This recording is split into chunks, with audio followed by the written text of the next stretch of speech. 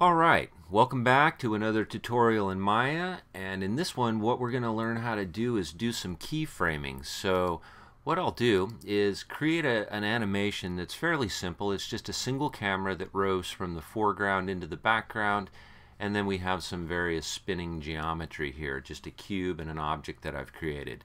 And essentially that's what we're going to be working with here. So it's really simple, and let's get started. I'm going to pause that and let's just open up a new scene. I already have a scene ready to go, so let's I don't need to save those.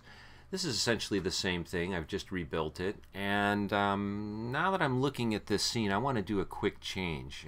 So let's click on this geometry right here, this key that I've created. And what I'm going to do is I'm going to go into face mode real quick.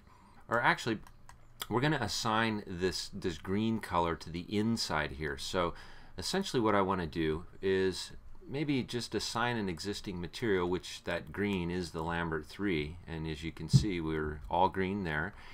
And now I want to assign a different color to this face. So I'm going to go ahead and click on the object, right mouse click, and go to face mode.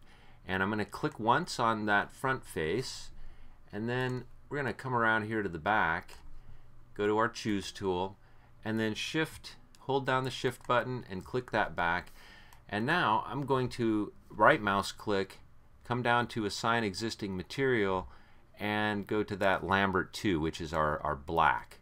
So now I've assigned that, and let's just see what it looks like. I'll just click anywhere outside of here, and now you can see where, you know, my faces on the inside are green, and those are now black on the outside. So that works pretty good. I think I might want to go back and change the color of this black a little bit. So I'm just going to go ahead and right mouse click and come over here and go back into object mode. That lets us just basically choose the object and not faces. So in this case, I want to take a look at my Hypershade, and I have a Lambert 2 assigned to this right here. So I'll go ahead and click that Lambert 2 and come over here, and in your tab section, now you can see you have Lambert 2, and here's our color. I'm going to go ahead and just sort of adjust that color. I'll click in there and maybe bring it up into a mid-gray, something like that. And I'll just go ahead and hit accept. Let's minimize this Hypershade, and we'll take a quick render view. Now I have my render in my dock, so I'm going to click on that, and let's just click the render button, and as you can see, this is sort of what it looks like now. We have the sphere and this key, and it's a little bit lighter, so that'll help us out a little bit. Okay, great. Now I've also assigned on this object, I went into face mode right there, and I assigned these faces with that same Lambert, so now these are the same color as this. So this is basically just going to help us see the rotation of this object, which we're going to do first. So I'll right mouse click, go back into object mode, and let's choose that sphere. Now as you can see, we're in tab mode here. Let's look at our properties of translation here. And what you can see is that we have various things that we can keyframe right here, and this is where you'll be doing a lot of keyframing. So let's look at where our time slider is set at. It's at frame 0. I have a 300 frame animation. Yeah, I just clicked in here and set this to 300, and there you go. So now we're on frame 1, and what we want to do is we want to rotate this around 360 degrees. So in order to do that, I'm just going to click on my rotate right here and make sure that that's highlighted and active. And as you can see, it comes up with the rotation tool there. And I'm going to set a keyframe for 0.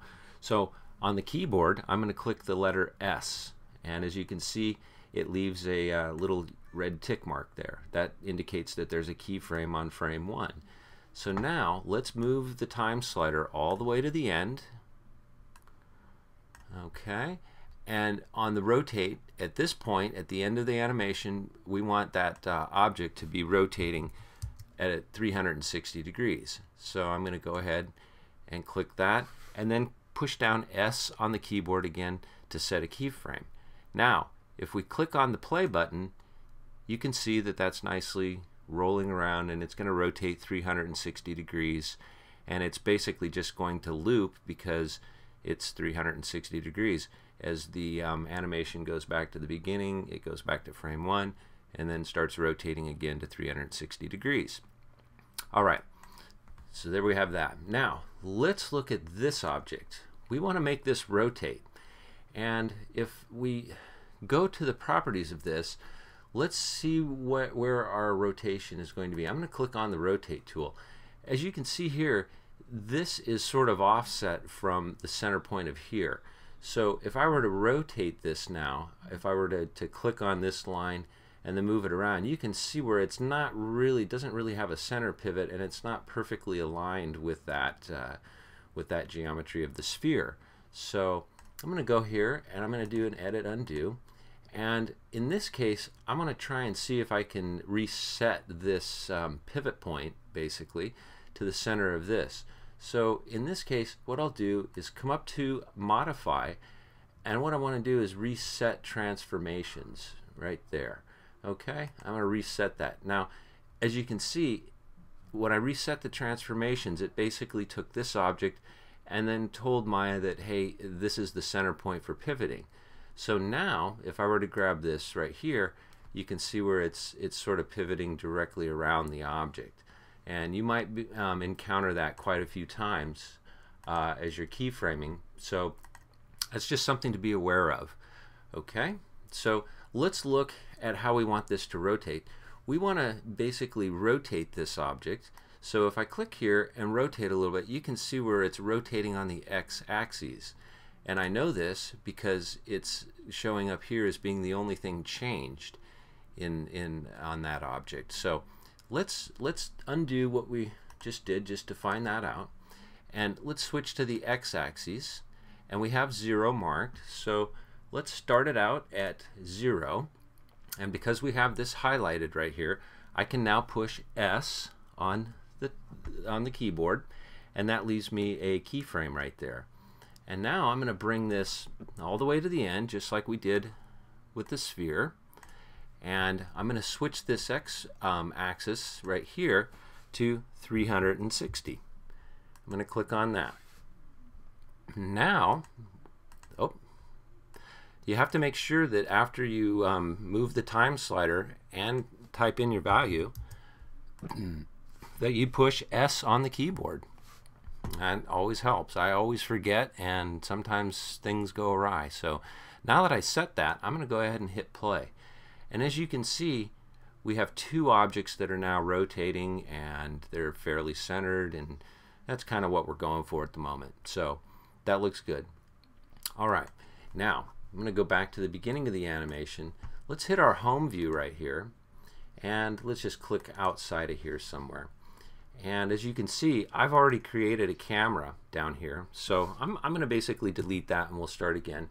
Let's come here to create, and let's create a camera right there, and we're going to have to move that camera back a little bit. So I'm going to click there, and I'm going to move this camera back, and I'm going to move it over here, and then I'm going to rotate this camera around so that it's pointing at my geometry.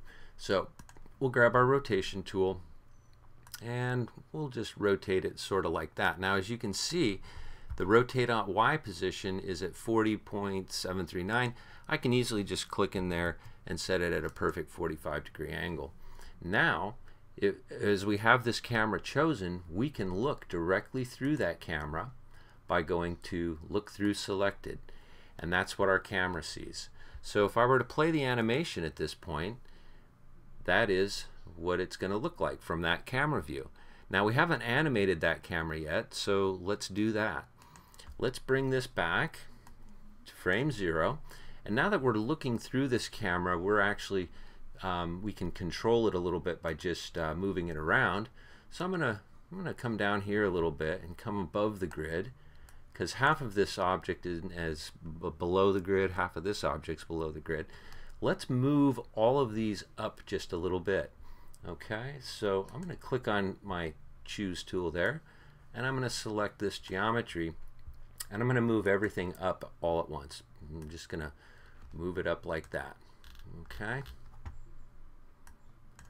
So now this is what the camera sees. It's going to see that geometry moving, and there it is. So let's animate this camera. You can do it several different ways. You could basically come over here and look through the camera and animate it. The easiest way in some cases is to come back to our perspective view, and we'll go into perspective view, and now you can see we can see where the objects are, and let's just click on that camera, and now you can see we have the various translation values for the camera. And what we're going to do is just move this. We're going to set a keyframe. So I'm going to make sure that I'm set on the first frame of the animation, and let's click on all of these. Let's just click on our 3 translate values, and we're going to set a keyframe. So I'm going to hit S on the keyboard. Now that sets a keyframe, and I'm going to move it to the very end of the animation, up to 300. And let's grab our move tool, and let's just manually move this camera sort of over to this position right here, and that'll be the ending position. And I want to hit S on the keyboard, and that sets another keyframe for right there. And now we're ready to see everything in motion. I can see the camera moving, I can see the objects moving, and that looks pretty good. So let's do this. Let's do one more trick. I'm going to click on this light right here, and as you can see, I've got the values right here. That's where it's sitting in space right now. I'm going to go ahead and click S, and that sets a keyframe for that light. Now I'm going to move it all the way over here to the 300, and we're going to move that light as well all the way across the scene, something like that.